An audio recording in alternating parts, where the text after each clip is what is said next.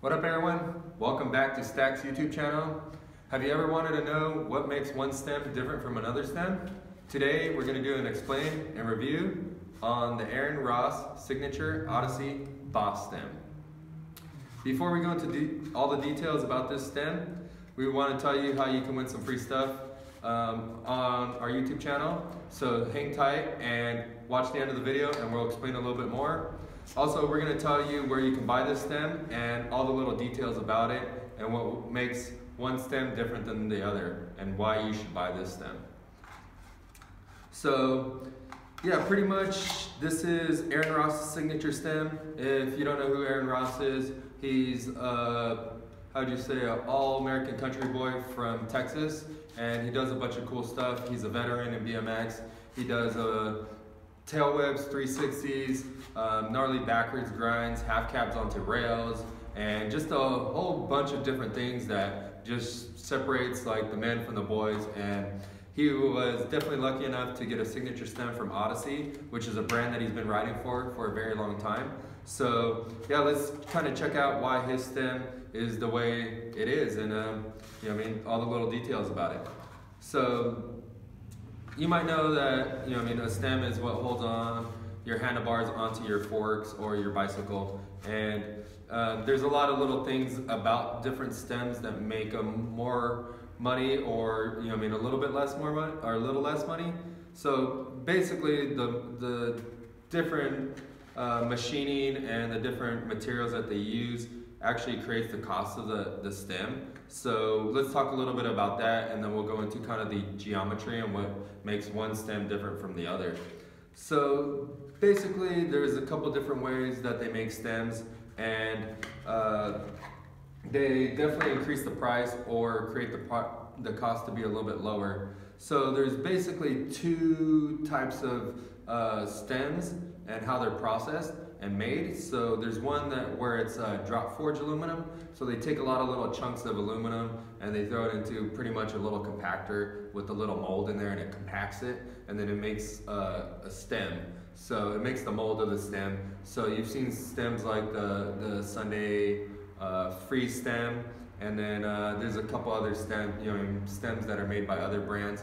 But that stem is something similar to that process, and basically it uses that process to make the stem a little bit cheaper. So having a machine just non-stop compressing this material and making the little forms of the stem, it actually makes the cost of the stem a lot cheaper. Now the second way that's not necessarily, I don't want to say it's stronger, but it's a little bit more tried and true, because there's no air pockets or anything like that in there. So the other way is basically they take a solid block of aluminum, and the solid block of aluminum is usually poured into like a long square or something like that, and then they cut it up and then they put it into a machine called a CNC machine. And basically a CNC is a 3D tooling system that actually uses an X, Y, and Z points on it, and they use different tooling on it in order to basically grind down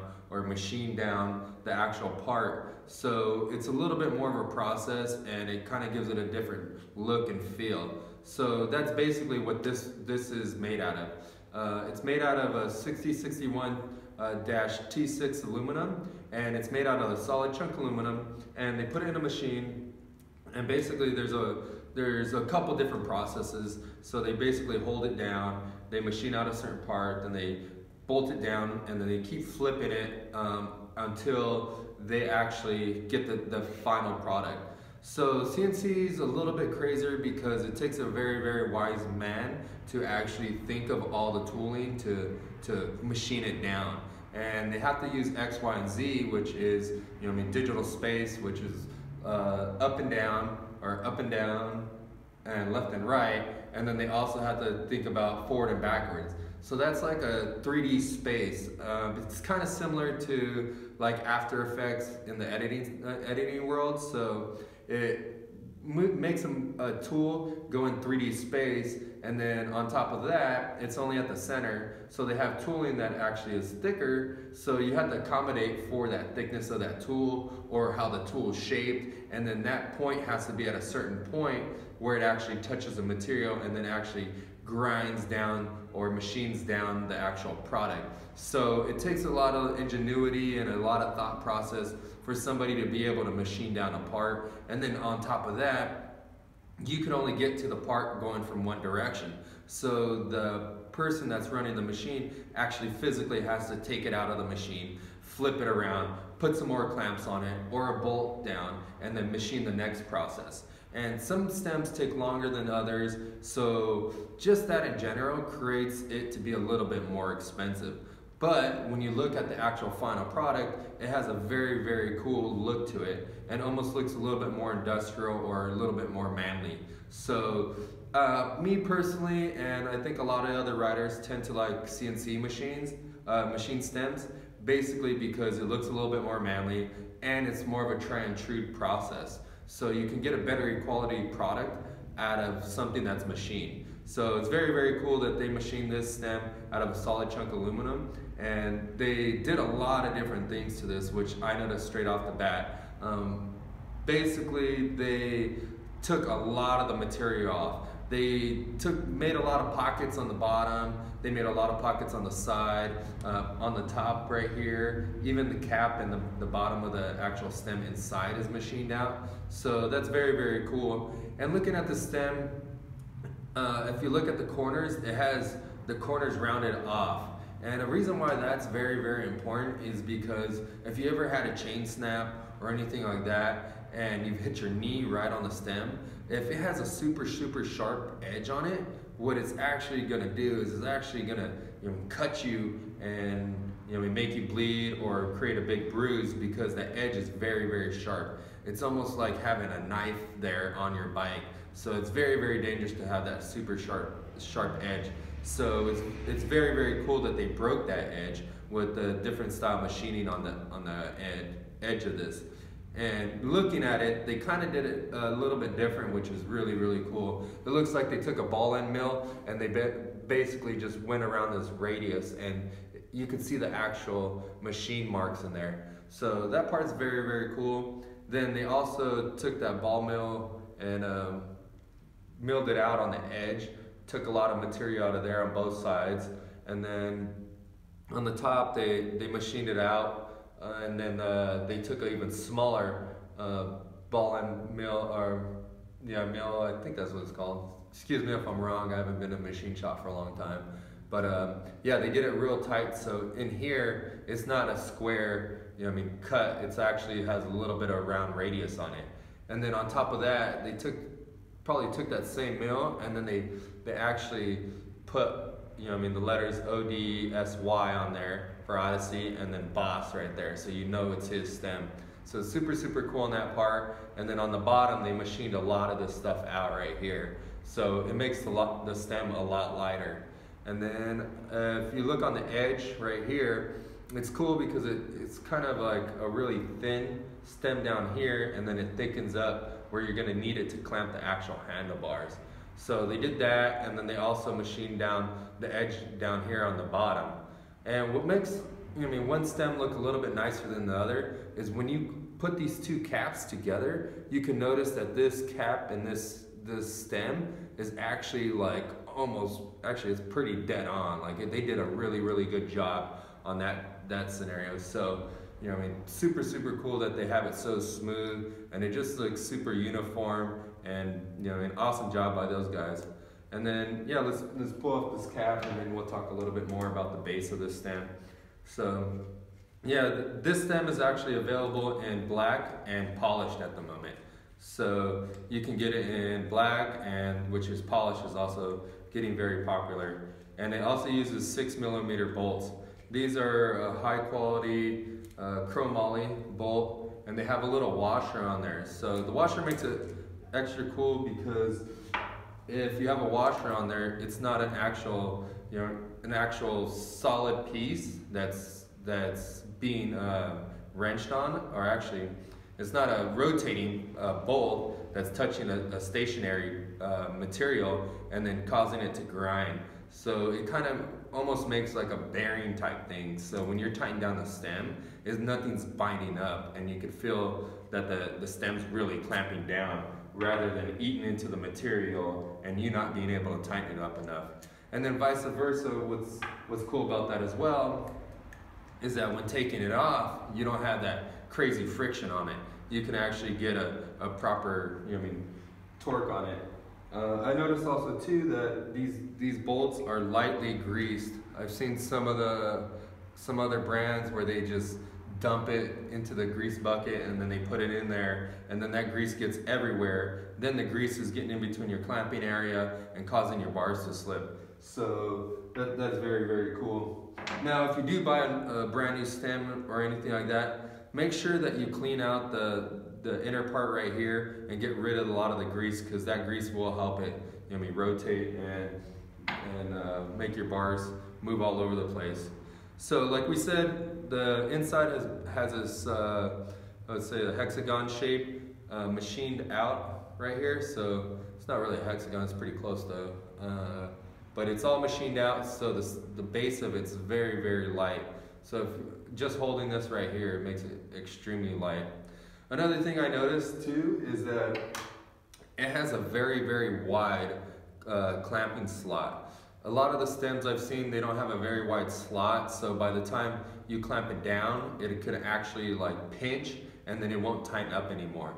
I've seen this happen a lot on a lot of stock forks. They have a stock fork and they crank down on it. You got He-Man over there that's in the corner that just thinks he's got a wrench on everything. We all got a buddy like that. So they put this Allen wrench on there, they grab a crescent wrench, and then they're sitting there wrenching on it. You don't have to do that. Just make sure that your fork's clean. Make sure that the stem's clean. Make sure your bearings are greased, but don't overpack it. Make sure you wipe everything down so that this can get a good grip on it. And then you just use a long Allen wrench like this, and that should be adequate torque to actually tighten it up. So that combined with the actual slot allows you to clamp it down and really, really put some good torque on it, and it won't slip. But if you're having problems with your stem not staying straight and it keeps turning, maybe you have some stock forks or you have an old set of used forks or anything like that.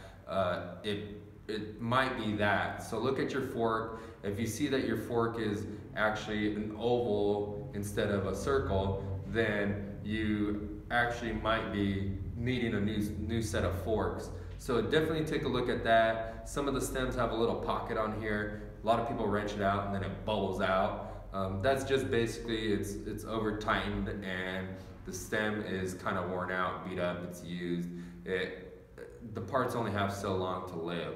So you guys are doing crazy stuff on here, so eventually it's going to wear out. So keep that in mind. If you've had your stem for a long time or your forks or anything like that and it's doing that, then buy a new set of forks or new stem to try to cure that problem.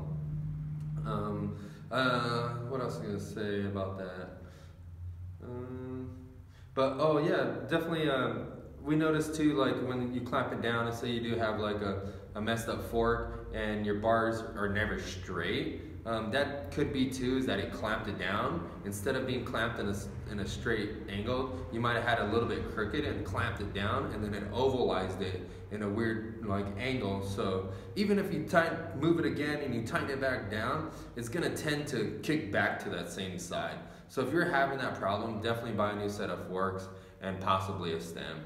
But yeah, let's also look right here. See how this has this little curve right here? It's really cool that they have this machine with the ball-in mill, and they basically milled it out and gave it a little cool radius right there. So yeah, this base is super, super light.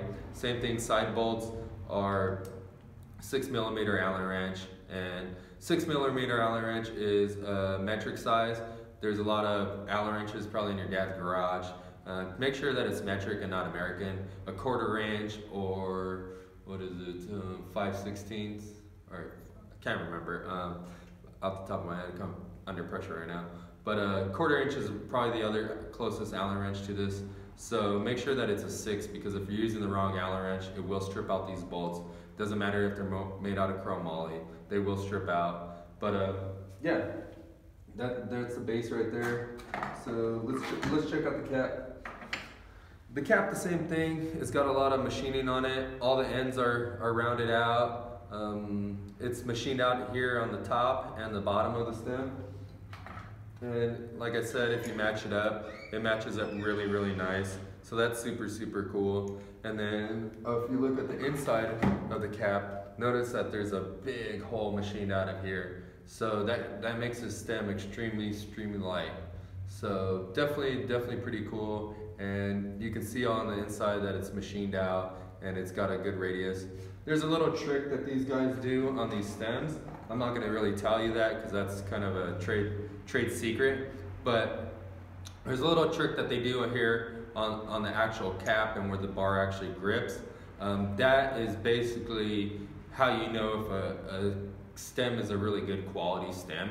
If it clamps really good, that's because they know that little secret, and it actually makes your stem clamp a little bit better. So if it's not a very good brand, usually your bars will tend to slip and stuff like that, or it's worn out.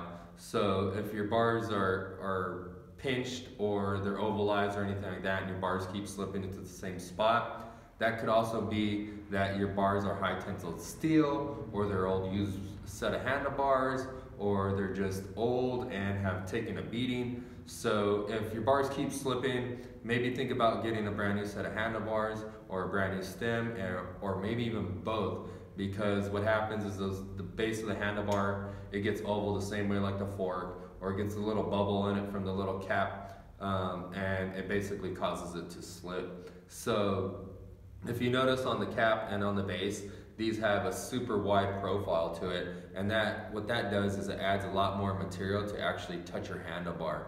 So even though it's milled out right here and it's milled out right here, you actually have a lot more clamping area. So that makes it real nice with this stem, and basically makes it really secure. So yeah, that's what we got to say about the machining and how they actually create it. Let's talk a little bit about the geometry and kind of what makes stems different from the other stem. So a lot of people are wondering, okay, why is this stem different? How come that one's different? Why does that one feel weird, or why does that one feel good? What's going on? Basically, there's a lot of geometry going on about a stem, and it has a lot of detail, and it makes a big difference from, doing a nose manual or riding trails. A lot of the older stems, they traditionally been about 53 millimeter long, and they usually had, I don't even want to say like a rise or anything like that, but mainly like 53 is the traditional size that we used to ride. But the rise and the actual reach is all determined from the center of the actual fork tube right here. So the reach is going to be from the center here, and it's going to actually go out this far, 53 millimeters. But this stem is actually 52 millimeters. So it's a little bit shorter than most of the other stems or the traditional stems. If you're a tall guy or you ride trails, a lot of those guys tend to run a little bit longer, like a 53 or 58. So think of that, take that in consideration. New school guys are running more of like a 50 millimeter, or I've seen some start to run a 48. What that does, it helps you with a little bit more nose manuals, because what it does is it pushes the bars back a little bit and makes it easier for you to put your weight over the front end and lock into it. So when you're thinking about getting a stem, think about the reach. If you're riding trails or park, you're gonna want a little bit longer one. If you're riding like street and you're trying to do nose manuals, you're gonna wanna run it a little bit shorter. Now keep in mind that the shorter it is, it's gonna kind of be, how do you say, a little bit tighter, and it's gonna be more responsive. If you have a longer stem, it's gonna kind of more do the little swing, kind of like a chopper front wheel. So you're definitely gonna feel that, and that's what makes a lot of stems feel different from one stem to the other. So think about what you really want the stem to do before just buying it because of the name brighter that it is, or the certain brand, or oh, it's got oil slick. You know what I mean? Really think about the geometry and kind of play with stuff. If you've only had one stem, like you got to realize that you're not going to find the best stem like right off the bat. So try a bunch of different stems and go, hey, you know what, I'm looking to try to do this. Let me get a little bit shorter one. Figure out what your stem is right now. See what you're doing. Figure out, you know, I mean, from there, what you want to try to change up from it. So this reach is 52 millimeters. So the center from the fork here to the center of the bar here is 53 millimeters. That is the reach. So you kind of know about that. Now let's kind of talk about the rise. The rise is a little weird and a lot of people don't kind of get it, and a lot of factors play into the rise. So let me kind of let you know about that. So the rise is actually from the base of here to the center of the handlebar here. Now, that doesn't mean that your bars are higher or lower if you have a higher rise stem or lower rise stem, because it also has a big factor on the head tube. So if you have a cap that's a super low one here and you're running your stem here and you got this stem and this low cap on there, your bars are going to sit a little bit lower. But if you have a tall cap or you have 3 or 4 spacers on here and then you put the stem here, it's going to make the bars taller. So think about that when you're buying a stem as well. I mean, if you're buying a stem and a headset, you're going to completely change your game, and you're really not going to know what's affecting you or anything like that. And so keep that in mind when you're buying a stem, because the rise is just from here to here. But if you change all those washers, it's really going to change the actual feel of it. Also too, you got to realize that all this stuff is just metal. So if you have it lower, what it's going to do is it's an actual crowbar style, you know, I mean, I guess what you're dealing with, because when you have a super low one, it's kind of hard to pull your bars and stuff like that. So basically it makes it a little stiffer. Now if you have a bunch of washers and everything on there and you have a real tall, you know, I mean, rise stem, what it's going to do is going to make it feel a little bit flimsier, and you're going to feel a little bit more torque. I don't know if you've seen some of those videos, but the dudes are doing tricks and they basically yank on their bars and their forks snap right off. That's because they're running tons of washers on there and they got their stem, you know, I mean, barely in there, and then it snaps off the top. Usually the forks that snap from there, it's because they just run the stem perfect to the inside of the fork. I don't know if you've seen it before, but if you look inside a fork, what they have is some threads in there, and it's usually straight tube and then threads, which is a little bit thicker, and then, you know, I mean, the fork going. But sometimes that stem just sits right at the perfect spot, and they got, you know, I mean, these super tall bars, 10-inch bars, and they're just, you know, I mean, yanking on that thing to do pull-up manuals or do a 180, or, you know, I mean, just wrenching on their bike, and that's what causes it to snap. So when you're getting a stem and you're looking for the rise, think about all those factors before actually making a purchase. So this stem here is a 35 millimeter rise, and this one is kind of this is one of the taller rises. So it makes it really cool that it's so tall. So instead of running more washers, you can actually just run a taller rise. And then what it does is it pulls it down, makes it a little bit stiffer, but also gives you that reach where you want, you know, I mean, on your handlebar. So it brings it up a lot. So that's very cool. A couple of our team riders have been looking at stems and they wanted something a little bit taller. And this has been like the best quality stem that we've seen at this rise. And it's just, you know, I mean, just a cool setup. Aaron Ross rides his bars pretty tall, and he likes more of an upright feel to it, and you can see it in his riding. So, you know, that's definitely why he made this such a high rise. So, very cool from him, you know, I mean, for doing that, and very cool of Odyssey listening to him and putting those details into this. So, if you're looking to get a Aaron Ross signature Boss stem, definitely check out our website. On our website, as always, any of these stems fit any of the complete bikes. They fit any of our forks, and you can just mix and match everything on our website. So check out Stack BMX Shop, support our shop, you know, so that we can keep doing these videos, explain a little bit more, and just keep growing this stuff.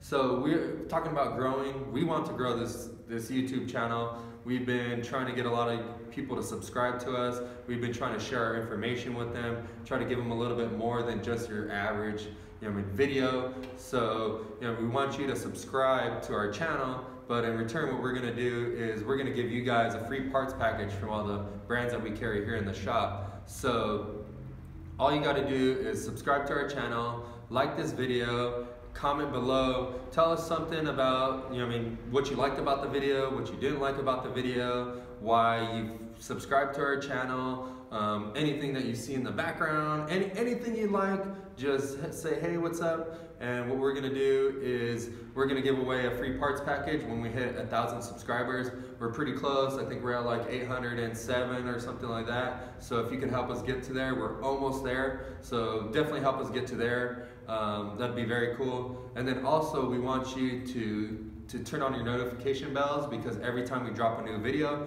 which is every day, you guys get a notification, then it gives you another chance to enter. So go on there, enter, and what we're gonna do is we're gonna go through our videos, randomly pick a video, go through the comments, randomly pick a comment, see if we like their comment, read it, take a look at it, go, okay, this kid, knows about BMX, he's trying to get into it, yeah, it's a good candidate, and we're gonna pick them to win something just kind of randomly, but at the same time, not randomly. So make sure you comment below, let us know what you like about these videos, and then also too, we want you to share this video, because what that's going to do is going to help us get to 1,000 subscribers faster, and then it's also going to help us get to 5,000 subscribers faster. So when we hit 5,000 subscribers, we're going to give away a free bicycle retailed at $300. So that'll definitely help you out, or help out somebody that you're trying to get into riding, or maybe your bike got stolen and you need a new bike. This is an easy way to do something for free and help us out. But yeah, subscribe to our channel, like it, share it, turn on your notification bells, and support Stack BMX, because we want to give you guys a complete bike or a bunch of parts from all the brands that we carry. And like always, we like to thank you for watching our videos. We appreciate you. Thanks for everybody that supports our shop and buys from Stack BMX. We see those orders coming in, and every time we see a new order, it hypes us up, it makes us really happy, and that's what makes us come out and do these videos. And that's why we look so happy in these videos, is because we actually see your support, and that's great energy for us, and we want to give that back to you. So keep on riding, have a good time, and do as much as you can, and just express yourself how you want, and show the world that you just love life, and you definitely appreciate everything that's here. So thanks a lot again, and we'll see you guys tomorrow.